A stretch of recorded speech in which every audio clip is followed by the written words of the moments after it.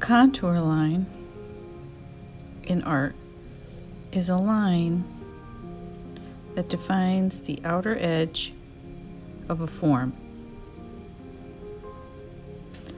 These would be exterior contour lines. Contour lines also define any folds or creases in a form.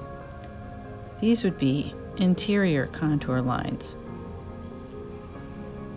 The difference between an outline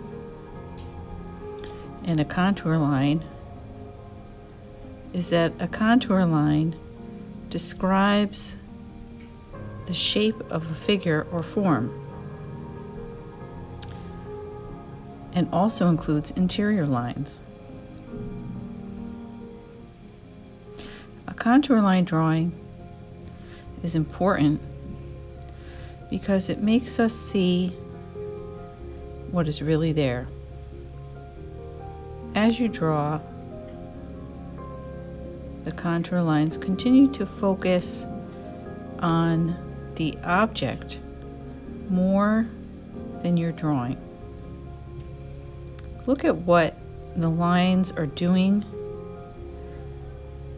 and then you will be able to draw them as you see them.